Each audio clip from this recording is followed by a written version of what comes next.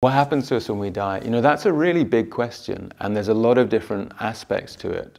I would say, to start with, from a practical point of view, what happens when we die really is determined by how we die, which is why in Buddhist practice, we place a huge emphasis on dying with a peaceful mind and helping other people die with a peaceful mind.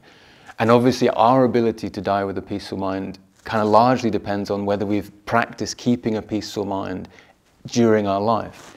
If we die with a peaceful mind, our experiences through the death process will be predominantly pleasant, and we'll find ourselves at least in a life similar in enjoyment to the one that we presently have, a life where we have access to spiritual opportunities and continue to grow.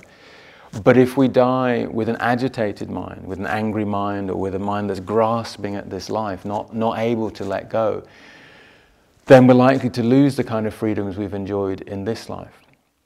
Buddha talked in great detail about the death process and what happens between one life and the next, and the different visions and so forth that we can experience. But what's most important is that we learn to have a peaceful mind, which will be our guide through our death process to a fortunate future life.